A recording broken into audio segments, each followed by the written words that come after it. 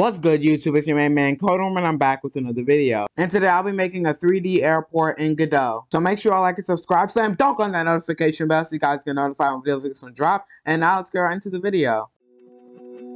So I set up my scene, added a background, and then created the mesh that I would place everything on. I wouldn't add the texture for the mesh till later. Don't know why, but it works.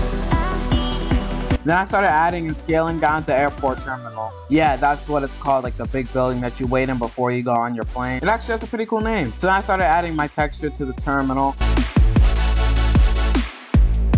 Most of it was going to be gray metals, and then the last part would be facade. I lowered the roughness to make it more reflective. Oh yeah, make sure you like and subscribe.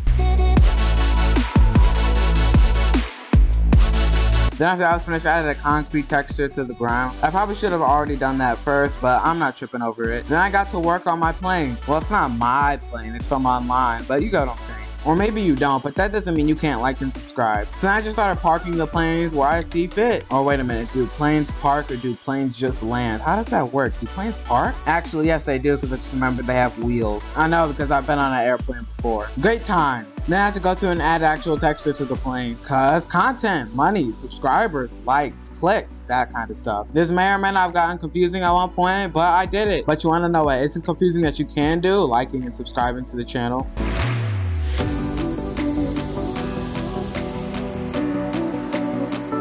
So yeah, this is a finished project. I think I did a pretty solid job. I found out like midway through the video that the plane actually has no wheels, so they were just kind of hovering there and it kind of spooked me. No, I'm just kidding. Nothing on a computer scares me, mostly. But yeah, I think that's enough of me for today. Make sure y'all like and subscribe, push the notification bell so you guys get notified when videos like this one drop, and I'm out of here.